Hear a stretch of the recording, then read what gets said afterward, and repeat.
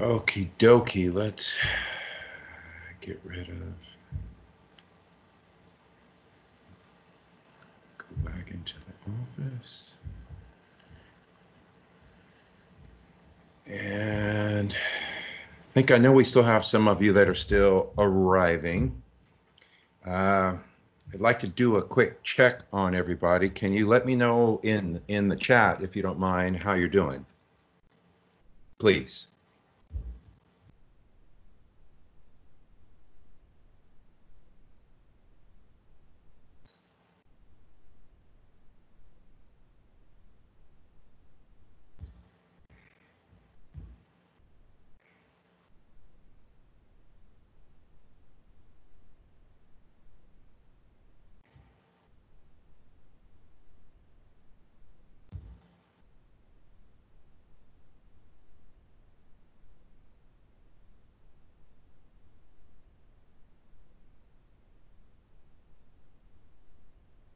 Melanie, I agree with you on that one. Quite a bit of sitting. That's the truth.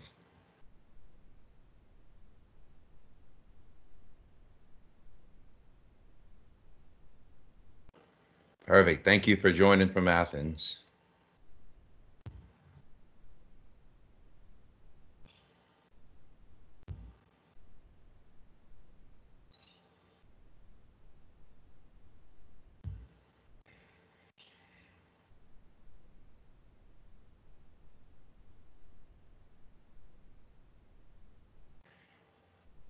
And yes, we have a lot of uncertainty coming up for the school year. I don't know if you all saw the Los Angeles Unified School District announced a couple of days ago that they're starting off the school year with remote learning. So they're not even going to try to uh, play the remote learning or hybrid or face to face. They just got out in front of it and said, we're going straight to remote learning, and then we'll go from there. So all right, well, you all just hang in there. We're going to spend another hour together for part two of what we covered on Monday. I want to go ahead and um, share with you all my screen. So hopefully, can everyone see the screen with the slide deck now? Yes? Okay, perfect. So again, we're going to use Pear Deck. So basically what's going to happen today, we'll do a brief recap of what we went over on Monday in regards to what restorative practices are, why they are a good, really culture and policy shift in our school districts, and then also what the solution fluency process is, which is a process that was originally developed by a very close friend of mine. And we'll redefine the 5 areas within the context of restorative practices. And then I have a link to a template that I have available in a Google Docs format that you can copy. It's in a Word format that you should be able to copy. And then I will upload into our chat a PDF of that as well. So let's go ahead and get started here.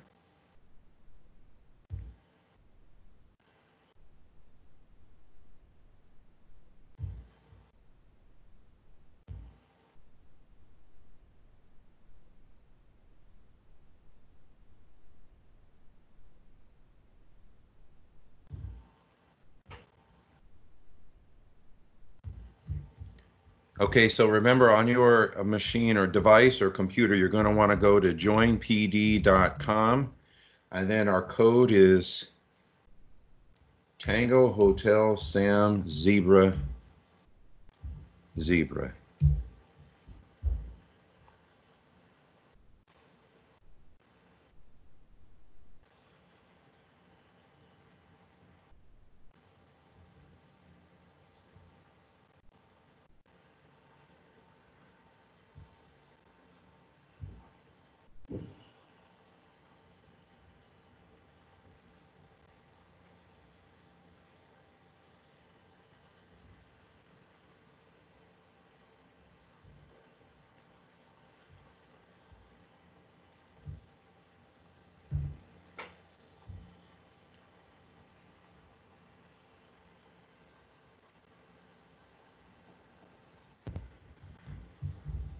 Lauren, thanks for sharing that. Yeah, I use Pear Deck all the time. There's two. There's Pear Deck and Nearpod, and I think both are absolutely fantastic.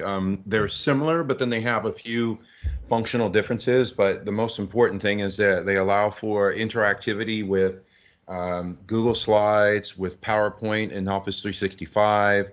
And then I don't know if you noticed when I launch it, there's instructor pace and there's student pace. So you can actually have lessons that you design in it specifically with the intent of having a student just kind of go through that process at their own pace and allow for some of the interactivity. So it's actually pretty cool. Okay, so let's go ahead and get started here. So if you'll recall from Monday, you all share with me why you were here. We had the 4 agreements, which were be impeccable with your word, don't make assumptions, don't take things personal, and always be your best. And we went through the characteristics of being an empathetic and attentive listener versus dismissive. And I did get feedback from one of you that you adopted or utilized this process pretty much right away, and it yielded a positive result. So I'm happy to hear that. I will say that the more that you adopt an empathetic and attentive listener mindset, if you will, or protocols, you will find that it allows you to be even that much more communicative, which is interesting. It's more communicative by me being attentive and empathetic listening rather than me speaking. So I'm just happy to hear that as well. And so obviously I'll just kind of go through. Remember, it was the whole idea around I want to hear you rather than I want to fix you. Asking questions like, is there more, rather than saying it could be worse. What or how did it make you feel versus dismissive way of saying you'll be fine. And then it sounds like you're saying, and then asking the question, is that accurate? And when you say it sounds like you're saying, you're repeating what that person is saying to you.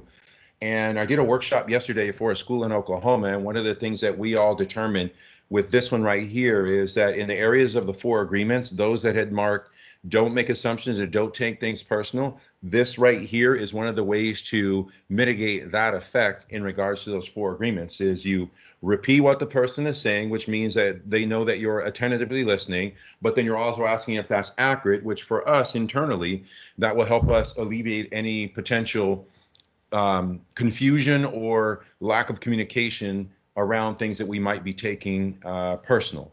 And then, of course, we touched on a little bit of the differences between school policies that generally are more punitive rather than restorative. And then I took you all through the solution fluency process, which was define, discover, dream, design, deliver, and debrief. And so what I want to do today is the following. Oh, and then just to kind of touch on the last few things is we looked at understanding conflict and how within those concentric circles, when we don't address conflict in a productive, in what I would say a productive and sustainable capacity, those concentric, it grows. The conflict can grow to affect more than just the individuals that were directly involved or the group that was directly involved, which goes into the whole idea around what are the different types of conflicts that we covered. And so now what I'd like to do for part 2 is the following. So first, there were some questions that came up around restorative practices. And so I added this slide here because I wanted to be clear on a couple of things in regards to the whole idea around restorative practices, the myths versus the facts. So the myths are on the left. Those are some of the more common things that are associated with restorative practices, you know, as far as like people just sitting in circles and talking about how they feel, that it's soft and doesn't bring justice for the victim, and then it takes away from a teacher's authority, when in fact, the facts are on the right, that it is actually a problem-solving process. I mean, there's many ways that we can identify a process towards problem solving. This is a way. I would argue that what we're covering here, it should be in your, I would say in your library or within your human resource protocols for problem solving. This is a way, not the way. So I want to be clear on that part. And it does involve much more than talking about your feelings, because ultimately talking about your feelings is, if you only do that, then that's not a pathway towards reconciliation, among other things.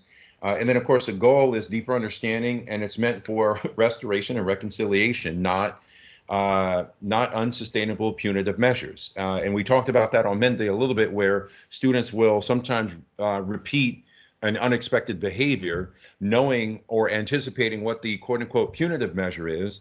And I believe I did share with you all the story of where at my last school, there was a student that absolutely hated school, except for really my class and one of my close friends who was a colleague at the school as well.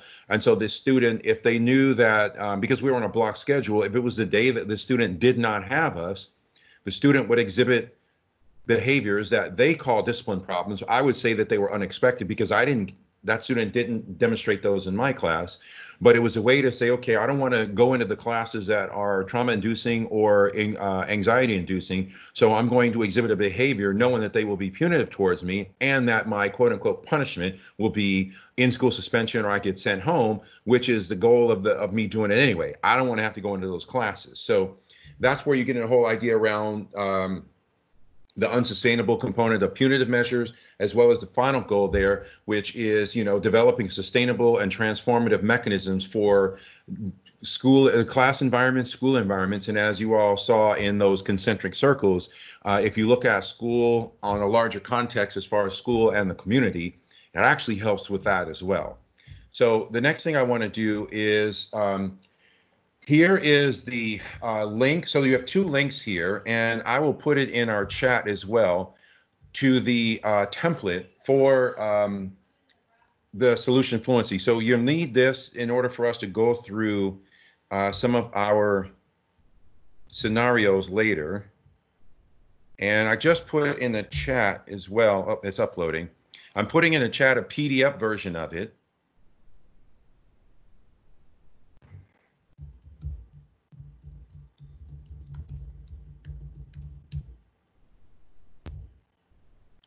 And just for ease, if you can't get to the Microsoft version, that's what you need. I'm going to put that here in the chat as well. Now, when I exported it as a docx file, it threw off some of the formatting, but the main thing is you all will have it, and you could tinker with it and move it around to where it will work best for you. And for those of you that use Google Docs primarily, that link at the top, kens.link/rpd5 template, will take you to a Google Doc where it'll force you to make a copy of it. So I'll give you all a moment to get either download the files from our chat here or get that file from there. And then just can you give me can you give me some sort of visual confirmation that you've gotten one of the files, please?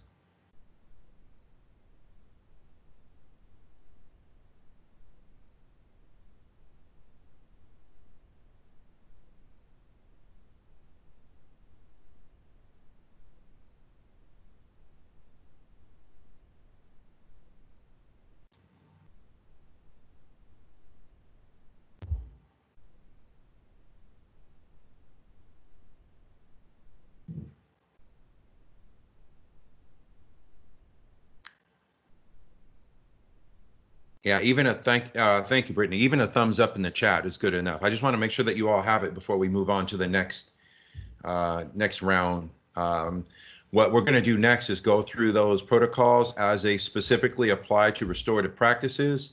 Then I have a question, and then we're going to go through scenarios. And if I plan my timing correct, and that's a big capital I and a capital F, if we should be able to cover all of this in about 35 minutes, because I wanted to allow a solid 10 minutes, and if we have a little bit more, that's even better, towards the end to answer any specific questions you all have. And then maybe if you all have had any sort of challenges within the context of your school environment, that we can together here go through the D5 process for something that is real, specific, and significant to you personally. I did my best to get some scenarios that are likely to happen on a more broad scale for us to work through. So I have 3 that have successfully obtained the file.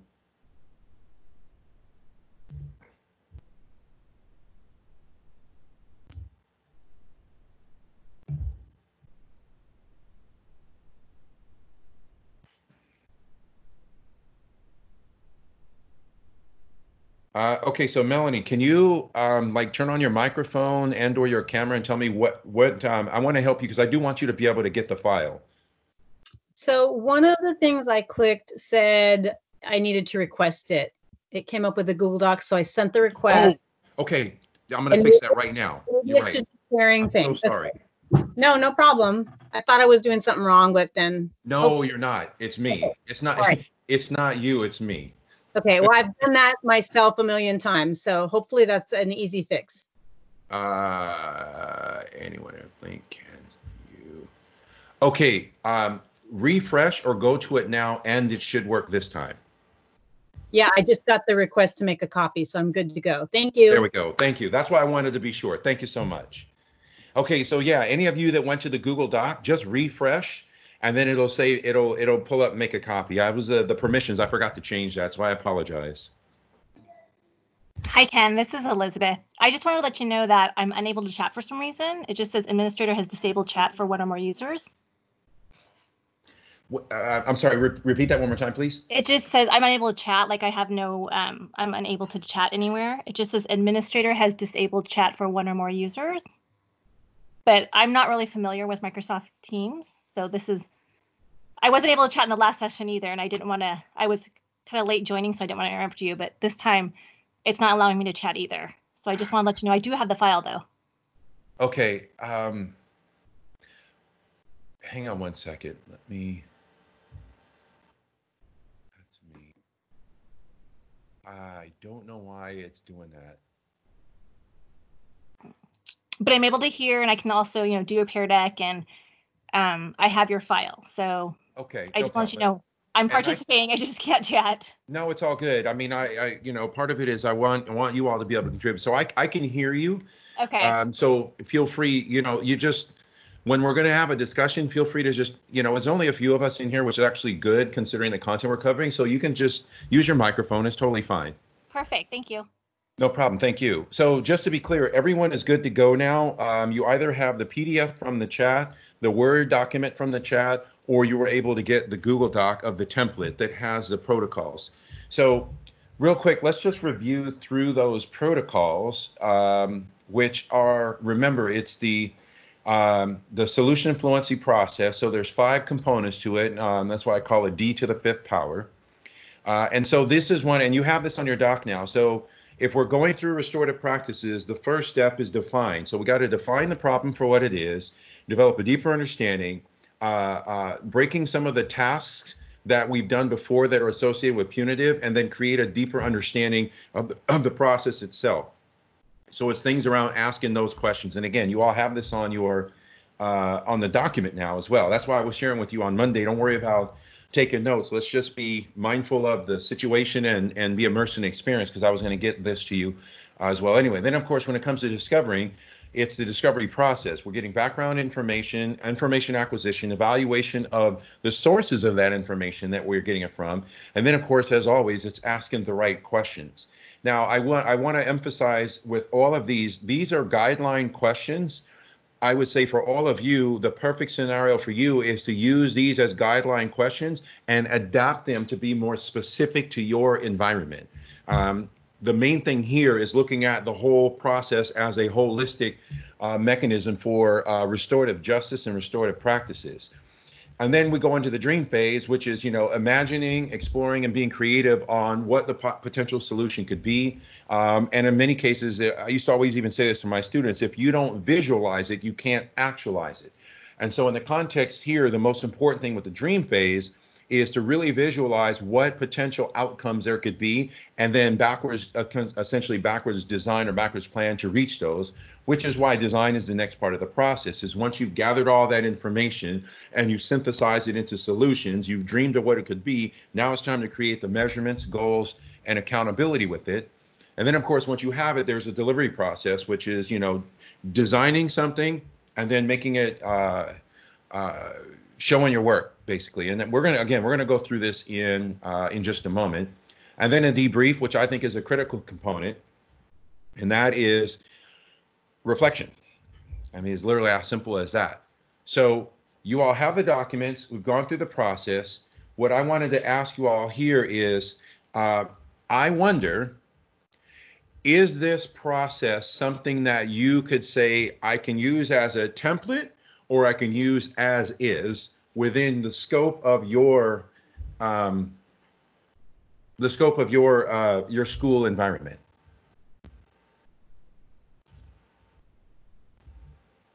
So if you don't mind typing in that, I would appreciate it.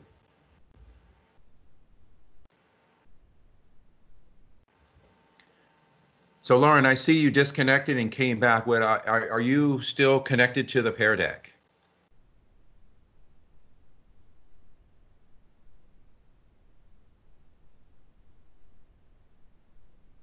Okay, perfect.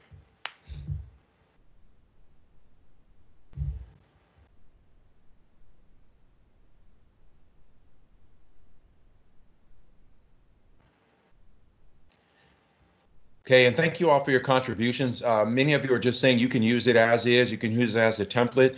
My goal in sharing that with you was exactly that. It's a template. If you can use it as is, perfect. What I think many of you may end up finding is that as you work your way through those processes and engaging in different restorative components for conflict resolution, among other things, you may find that some of the things aren't as efficient as maybe making modifications. The key there, again, I wanted, which is the purpose of these two-part sessions, was I wanted to give you all a solid foundation to work from. But I'm always mindful of and always encouraging that, you know, it is a way, not the way, and there may be opportunities or there may be a necessity for you to modify some of the questions or even modify some of the process. Oops, sorry. All right, so now let's go into our scenarios. So what I want to do next is the following. So you have access to the documents. What I want us to do is two parts. One is utilize the documents for the guides to the scenarios we're going to do. And then the perfect scenario is all of us can have a conversation around how we would not only solve the scenario situations that we're going to deal with, but work our way through that 5-step process. We have enough time for sure for one, because this is what I do when I'm face to face, is we sit together, whether it's a big room or small, we sit together, you have access to the document, I present the scenario, and then together we just work our way through that document. So let's do that here as well. So here's the first scenario, and you all, if you want, you can read it, or I'll read it as well, just for the sake of making sure that everyone not only can read it, can see it, but hear it. Two students were working on a project, and the teacher noticed one of them not doing very much work. The teacher decided to discuss this with the students, at which point one of the students claimed they had done all of the work because the other refused to. Upon this accusation, the other student spoke up and said their partner had been uncommunicative and uncooperative, and had even claimed at one point they were better off doing the work alone. Now, my guess is many of you have probably seen or even been a part of a scenario like that before.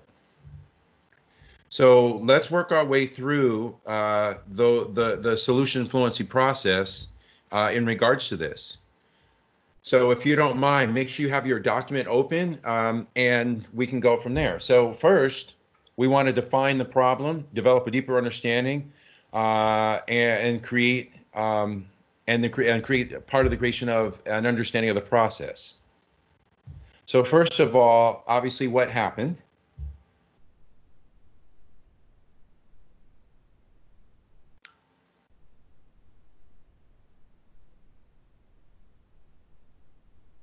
And again, you can turn on your microphone to answer some of these questions.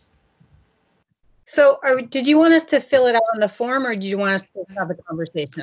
No, let's have a conversation. If you want, if filling out the form would only be for your own use, because we're not in a position to where we could fill it out and then you would share it with me and then I'd put it on the big screen, which is what I do when it's in person. So in this case, and I apologize if since I clearly didn't, I wasn't as communicative about this.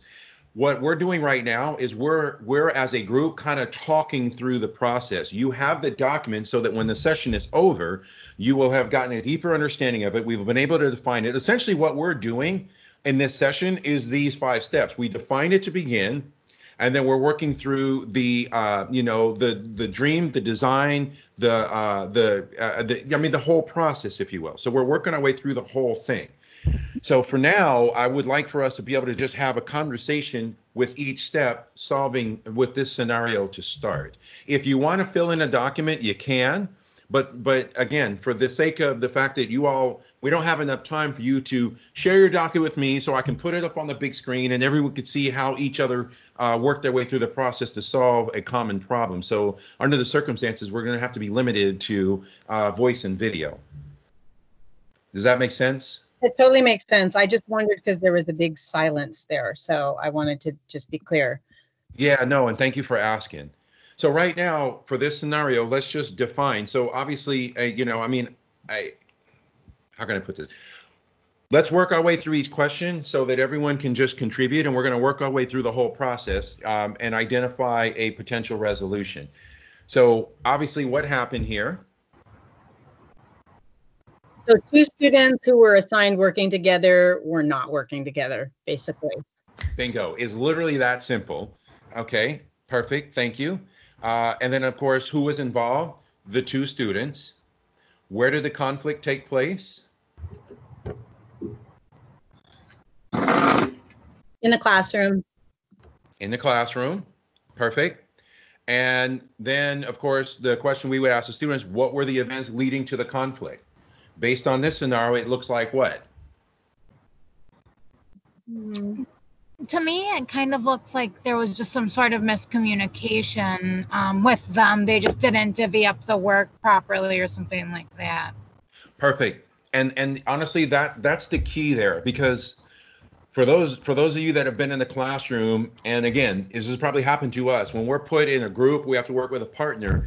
In some cases, and I used to actually tell my students this, not necessarily using this specific terminology, I'm not so much focused as the end product as I'm thinking about the process. So clearly there was a disconnect in the process that the one student that wasn't doing the work said that their partner was uncommunicative and uncooperative. And so then now, so we've defined the problem. There's probably a communication. The base problem is probably communication, because we know what happened, who was involved. We know the end result of who's involved. The conflict took place in the classroom, and then the events leading up to it were probably a lack of communication. So now the discovery phase, we'd want to go through, okay, so what is everyone's specific account of the incident? Now, granted, this is going to be somewhat limited because of the description, but we can look at it and say, we would ask, the one student who is working on the project, what was their specific account? And then we would ask the other student who felt that they were, that was not working, what their specific account was. But the key here is, which you can probably tell a little bit in here, beyond just what everyone's specific account of was, what was each person thinking and what were they probably feeling? And so that's a question to share with all of you. Based on this, what will we look at is what was each person thinking and feeling?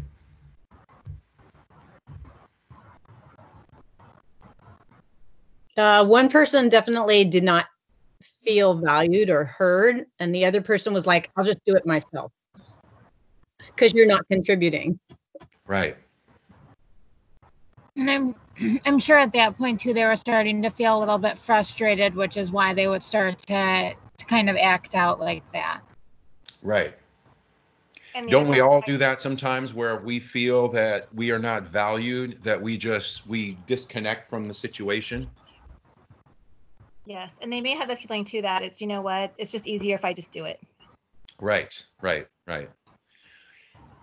Perfect, thank you. And then, of course, the next question, is there a history between the parties involved? Now, we don't know that for sure, but is there a likelihood, since there are 2 students in the same class? I think this is like the most important part of this question.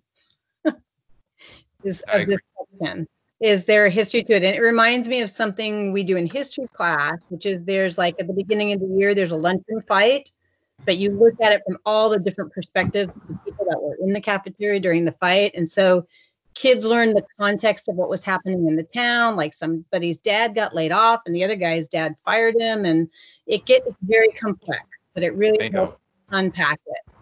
And thank you for sharing that. And that's precisely why I think I mean, that's why I discover is part two. It's like, let me get an overview of what exactly happened, and then now let me see if there's any what I call hidden stories or missing information. And then this question, yes, is there a history between the parties involved? And then the final question, has anything happened since the incident? Now, given the information we have here, has anything happened since the incident? No. No, Yeah, not exactly. that we know it. So nothing's happened since the incident because it was discovered basically while it was occurring. All right. So you all see, even with us just talking about it, we're starting to get a paint a picture here. And so then next, the dream phase would be now we need to explore possible solutions. So the question that we would ask the students would be, what have you thought about since that incident? Now, if it's in the immediacy, it's tell me what you're, going back to think and feeling, tell me what you're thinking about what's going on. But now for us, as far as working with students, it would be, what future outcomes are you looking to happen? So what future outcomes would we be looking to happen in this incident?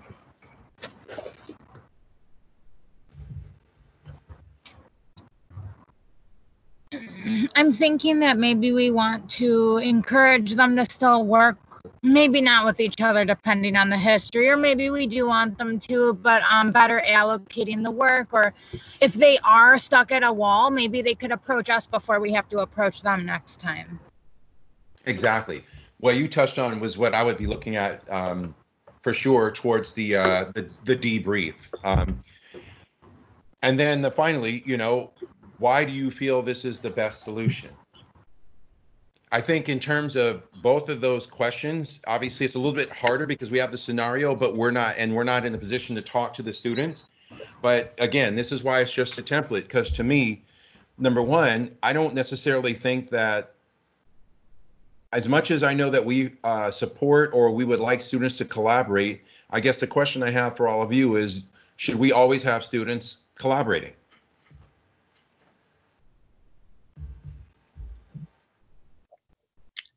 I guess I want to play devil's advocate and say, yeah, I want all of the students in my room to be able to work with everybody else in the room. And it's really uncomfortable at the beginning of the year, but by the end of the year, they thank me for it. Because in the real world, we don't get to pick and choose who we work with most of the time. So. Yes, thank you. I agree. Anyone else?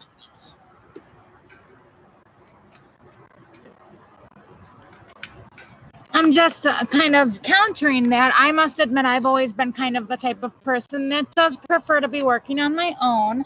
But when I joined the working world, I quickly learned that was a skill that I needed to work on more as I went through school, because I usually did avoid it. So I think it's definitely important to have a balance. Like I said, enjoy working on my own, but I definitely think it's valuable for them to know how to work with each other and be able to comfortably communicate together. So yes, and to share with you all, I think it's good for us to encourage collaboration, but it has to be with an intent and for a purpose rather than just for the sake of collaboration. I remember I would give students some cases with certain projects, I would give them the option. Hey, you can work together or you can do it alone. Some students want to work alone. I know when I was in school, especially in high school, there were a lot of cases where I didn't want to work with a partner because, and it wasn't out of selfish reason. It was just like, I want to do this on my own. I want to see myself be successful in taking this learning path. And part of that, my guess, thinking back now as a middle-aged adult, was to essentially develop mechanisms for confidence in myself. So, I think in this context here, if we're looking at, what future outcomes could we look to happen? I mean, to me, one of the things to share with you all that I would probably look at for the students is, I would ask the question, what do you need in order to accomplish the project? Can you do it together, or is it better for you to do it alone? And then I would follow that up with, whatever their answer is, why do they feel that that's the best solution? And so then now let's go into design, and we're probably only going to have time to work our way through this one scenario. So now that we've done our information gathering and things of that nature, now it's time to put together a actual solution. So in this context, what do you all think needs to happen in order for things to be made fair or to be made right?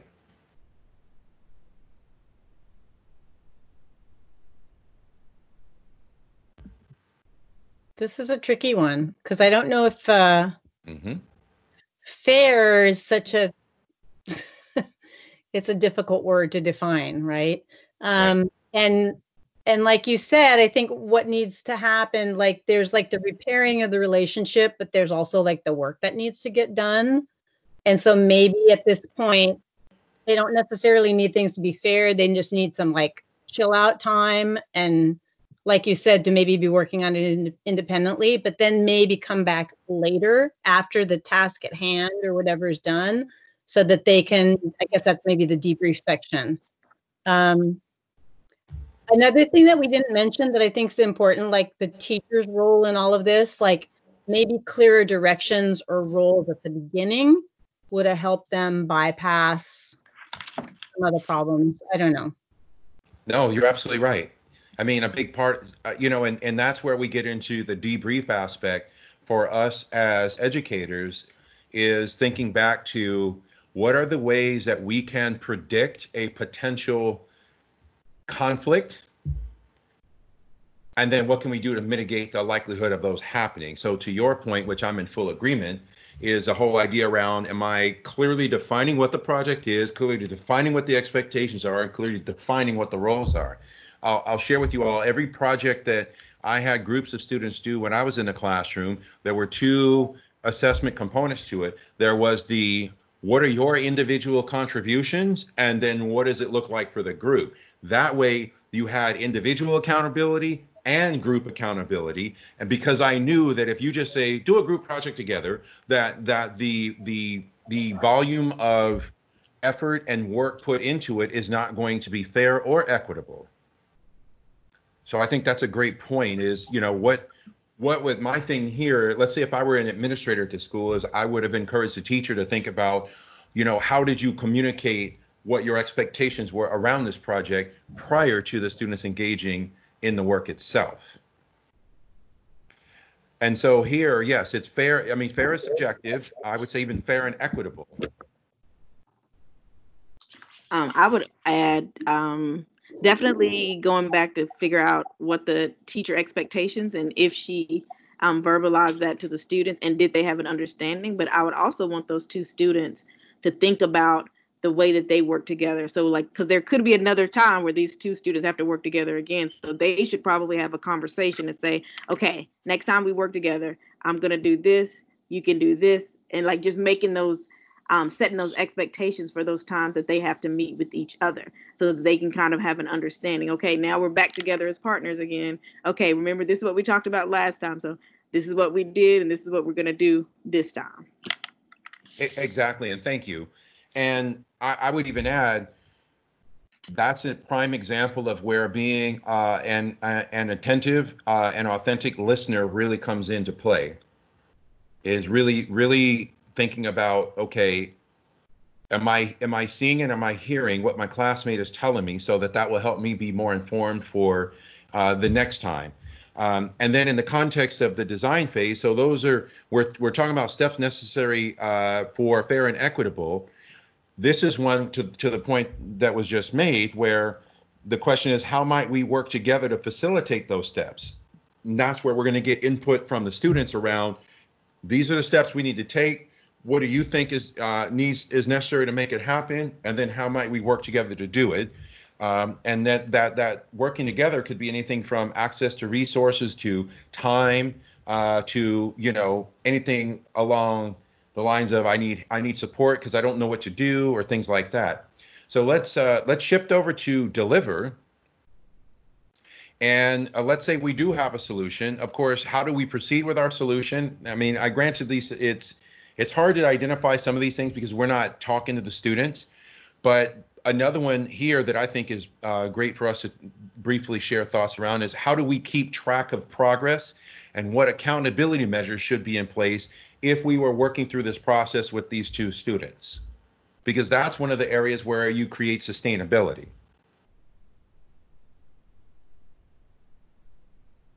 So I wanted to add to LaCondria's comment about like, okay, they're going to have to work with each other in the future. So what are some steps we can do then? And I think that keeping track of progress would be the reflection piece for both this time and for the next time that they do it. And the accountability might be their plan of action for the next. So, okay, we're not going to do it this week. We're too irritated with each other. But a week from now, you're going to have another similar activity and you're going to have something in place. And then, you know, sort of tracking and comparing and contrasting your reflection pieces from both of those different sessions. Right. And then, of course, that to your point, that follows up with the next two questions, which are what challenges might we have on the way with that? And then what procedures need to be in place to address those potential challenges? And we all know, especially if you, you know, for the most part, a classroom teacher, you know, this is where for a classroom teacher, an administrator, or whomever is overseeing, let's just say, discipline on campus, has to be in a position to support teachers having the space to be able to do some of these things. I think in some cases, to the point that was just made as well, is encouraging students to keep some type of a journal. You know, recording, this was a scenario, this is what I was thinking, this is what I was feeling, and this is what happened. And then that's how they can create layers of personal accountability. I will share with you all on this. One of the things that I did back when I was in the classroom is I used to always tell my students that, you know, part of having a good friend on campus is that they will hold you accountable. And it's not the tough love thing. It's if they see, for example, a potential conflict arising, they're going to go and mitigate the chances of it escalating by helping you stay grounded or helping you take a deep breath or saying you need to pause before it escalates or something like that. I go, and it's not a function of breaking up a fight, if you will. It's a function of having some sort of measures in place so it never even gets to the point where you resort to physical violence. So there's a whole number of ways that we can do that. The key here is that we want the students, in this case, to develop mechanisms for personalized accountability and predict. I mean, think about how we do this when it comes to reading comprehension and reading and teaching reading, where we have them read and we want them to predict what's going to happen. This is a behavioral prediction. If we're going to do this, what are the challenges that might be in place and how can we mitigate the potential of those challenges stopping us from making our progress? And then, of course, you get to the debrief part, which is the reflection. And this is asking the students, you know, what have you learned about this experience? How has it changed you? Maybe the other person, maybe the school, and maybe the community. And then what will you do differently? And then how do you feel about the entire process? And then I'll go to the last one. Actually, that is the last one. That's the debrief. So I'm going to go to the next scenario for you all to just kind of take a look at, because unfortunately that quick, we only have 15 minutes left, because I want to be in a position to answer any questions that you all have, and especially as it relates to this. The next scenario is something that unfortunately applies in schools all around the world. So a mixed gender group of students from different grade levels have allegedly made racist comments towards a classmate. This is not the first time, and since the issue was not previously addressed, it escalated to them forming a social media group in which the comments continued, including a desire for this student and others like them to be removed from school. As a result, the victims do not feel safe on campus and they feel threatened.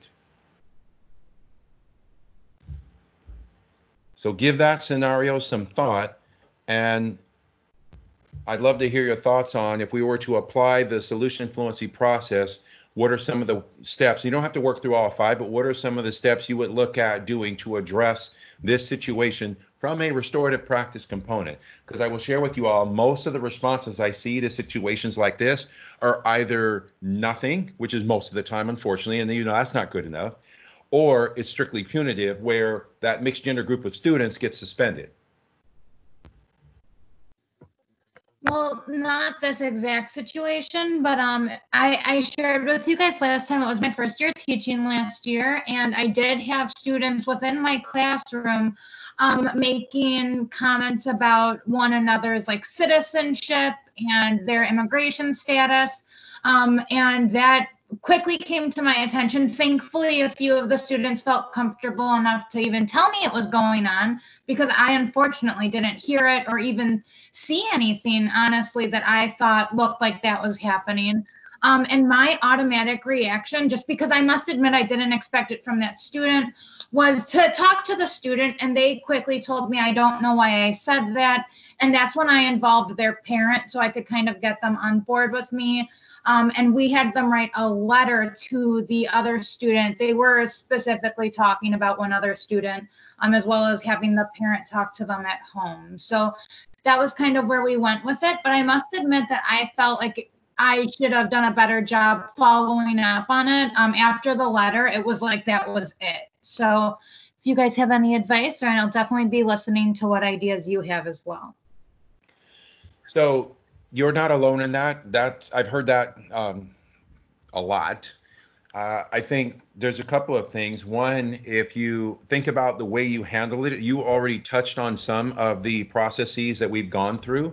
Obviously, as you just shared, there's a few more things that might have helped it be more sustainable and more effective. Because I don't think what you did was wrong, because ultimately you did the best you can. Remember, 4 agreements, always be your best. That was the best that you could do under the circumstances, given the information that you had at that particular time. I think there's a lot to be said about this specific scenario, and how a lot of students, this essentially equates to a version of bullying, and how students are able to understand the impact that their actions and their words take, as well as the effect that it has on not just the school, but the community, because you even just shared that you got the parents involved as well. So, for me, it would be a function of understanding, the differences between, I guess for me, it would be the understanding that words can be hurtful just as much as, a punch in the face. You just don't see the damage. And recognizing and understanding that we all have differences, and that in most cases, our differences are not only a part of identity, make up who we are. So, I think, and by the way, I will say that those types of conversations, I think, should be occurring in classrooms even as young as year 2, so second graders. The minute you can start verbally communicating is when you should start having those conversations. I don't have easy access to it to share it with you all, but there's plenty of research. You even go back to, and I don't remember her name, where she did the doll test, where students develop a biases and a visual preference on skin color, among other things, as young as, I think, if I remember correctly, like the age of 3. So I think it's important for us to support students engaging in meaningful dialogue, being an attentive listener, maybe working your way through these restorative practices processes, because if we're able to effectively articulate what we're thinking and how we're feeling, it can help us be more communicative. And then on the other end, if we're an attentive listener, we get a deeper understanding of each other. Yeah, definitely. I think I teach 6th grade, so that's a fun age for us to be kind of starting to have these confrontations. But I definitely agree that it's something that we need to have a conversation about every day, and that's something I'll definitely be taking on next year. So I don't feel uncomfortable if it does happen one day in the classroom. Perfect. And I hope that this the template that you have will help. Again, template, framework, not the solution. Hopefully that will help you, in the process of having a much more inclusive, communicative, and restorative environment in your classroom. Obviously, it's a lot harder what we're managing now as far as remote learning. But technically, if you can have a video chat with a couple of students, you would be able to work your way through this process, even like this as well. Awesome. Thank you. Yeah, thank you for sharing that. Anyone else want to share thoughts around this specific scenario, or a scenario that you've been challenged with in your environment, and then let's look at how we can apply that multi-step process, the 5-step process within the context of your scenario. So I wanted to say, when I was looking at this scenario, which has happened at several of the schools I've worked at, I wasn't thinking so much of this D5 template as I was of the concentric circles and the impact. And I really wanted that. And then in terms of because it's students from different grade levels, it seems like it's more of a school-wide, something needs to happen school-wide, as well as within the individual groups, because an incident like this, everybody knows about it in a very short amount of time. And so whether that conversation happens with your own individual classes or in advisory groups, but the conversation has to happen. I used to always have class meetings, and the minute an incident would come up, we would stop all of the academics and we would circle up and we would have those difficult conversations.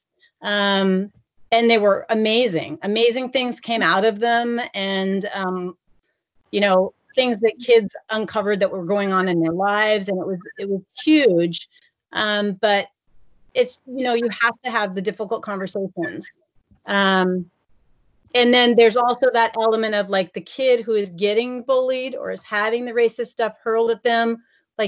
You have to be cognizant of how do you have those conversations without sort of that re-traumatizing or protecting them, but at the same time going through, which one is it? It's the one where it's not, let's see, I'm looking, what was each person thinking and feeling? And then that one followed with this concentric circles one. And then what's really going on with those kinds of actions? I don't know. Exactly. No, you're absolutely right. And so you touched on another thing, and that's why I went to the slide, which hopefully everyone can see it, back to those concentric circles is, I reference it as going from internal to external. What you just talked about is more external down to the internal. And that's precisely why it's important to look at it as nonlinear. And, you did this too, which is, the myths versus the facts, is you didn't have your students just sitting in a circle talking about how they feel. I mean, if you think in terms of a couple of things. So one, by design, circles are inclusive because no one is left out. Everyone should be able to meet up. Everyone should be seated or standing in a position where they can make eye contact with everyone in the circle, so that way there is the whole idea around the nonverbal communication aspect.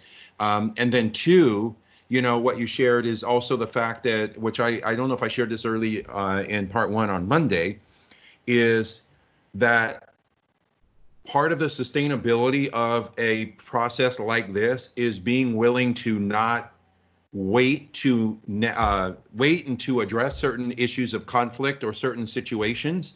And going back to even this scenario where this is not the first time, and since this issue was not previously addressed, it escalated.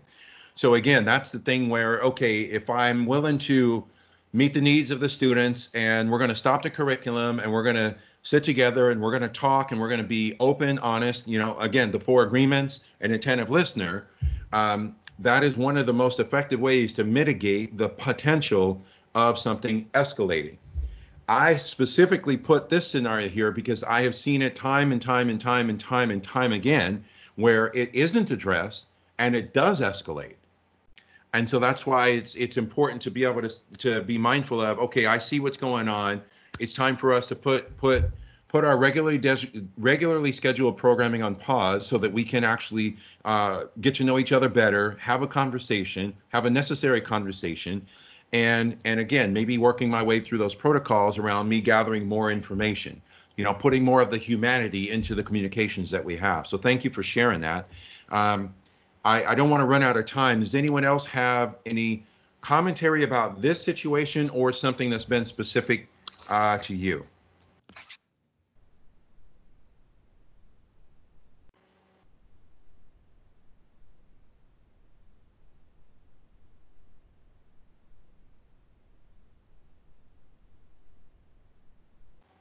Deb, I believe I just saw you for a moment. You do have your microphone turned on. Feel free to share if you'd like. Okay, yeah, I wasn't sure how to do that.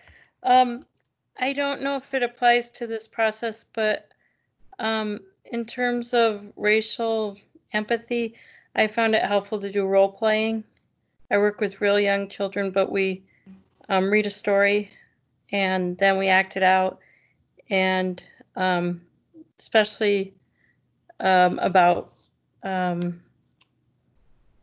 Martin Luther King Day, I really bring in a lot of books. And Okay. now I'm thinking I should be doing it all year. But I found that kids taking on the different roles helps them empathize, and it's prevented some things, and also gotten other kids to tell their story of being discriminated against. And I didn't know it was going on in our school until they did that. So anyway, role playing has really helped.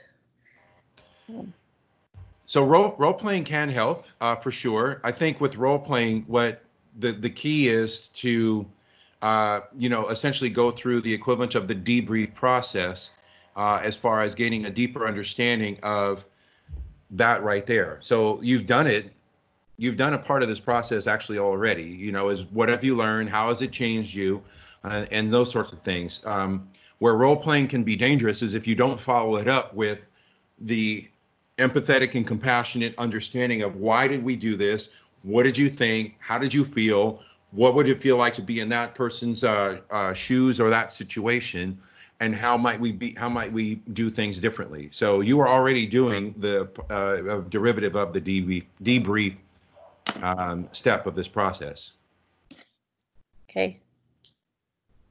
And I would add, of course, the debrief with the group of students that it happened with, but sometimes there also needs to be a bigger debrief, with the class or even with the school, and you don't even have to say specific names. Specific names go with the group, but when you talk to a bigger group, it's just letting them know, okay, these are some of the things that are happening in our classroom.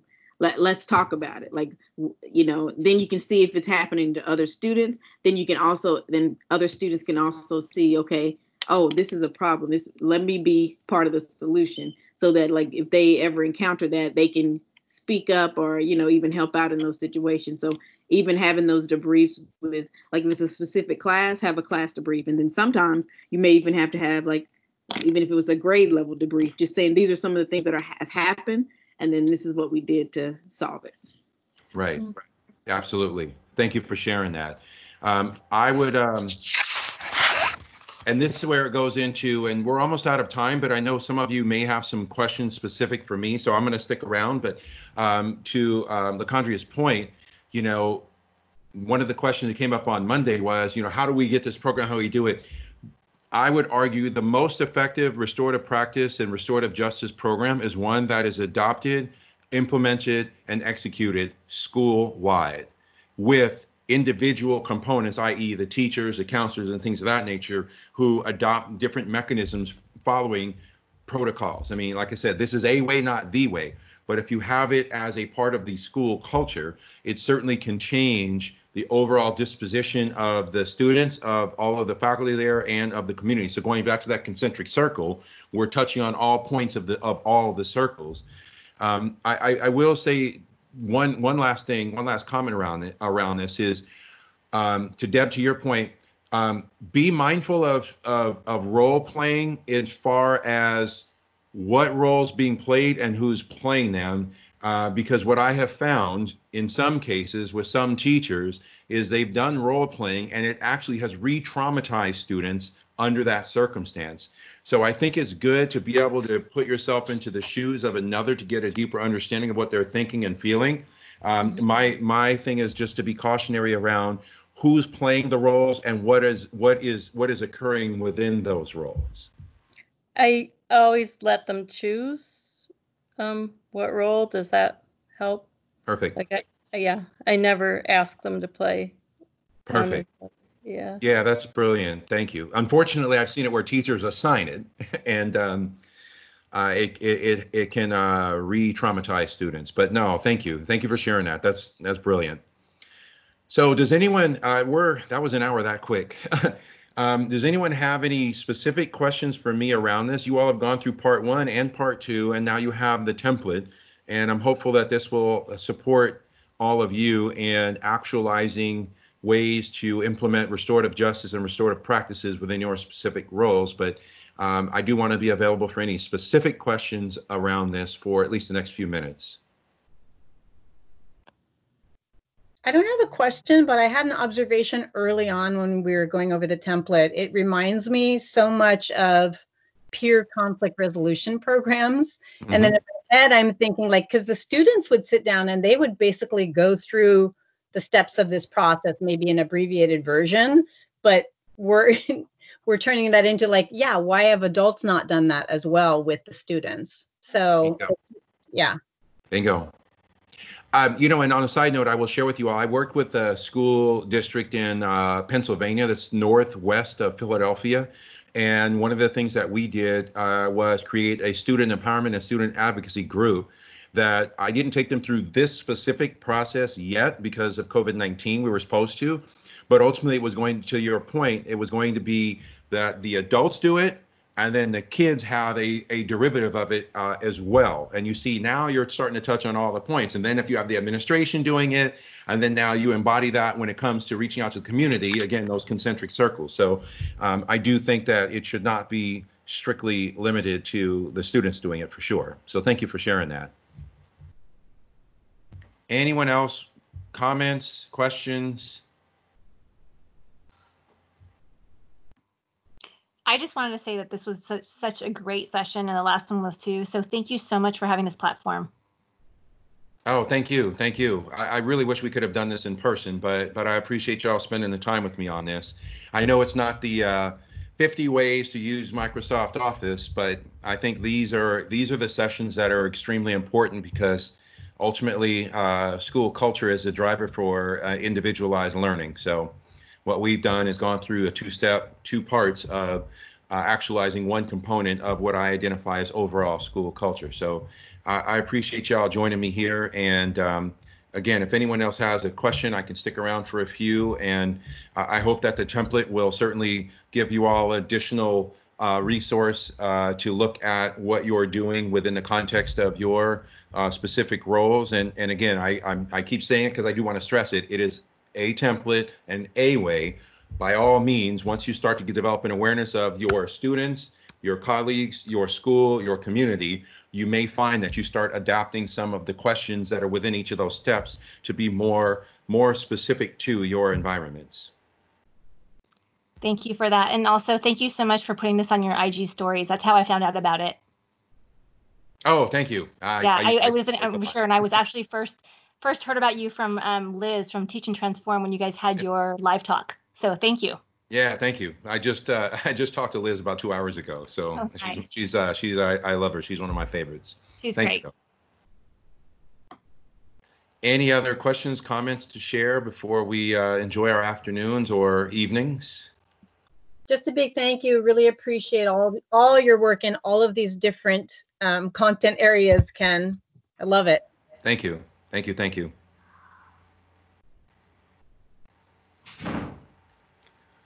All right, then with that, I will say thank you all so much. Please stay safe, stay healthy. And my contact information is on the documents and also I'm on social media. So feel free to reach out if you have any additional follow-up questions or something comes up where you're like, you know, I want to know what Ken would think about this, or maybe Ken can help me out with this. I can be reached and I will always be available. So I thank you all so much. Thank you. Thank you.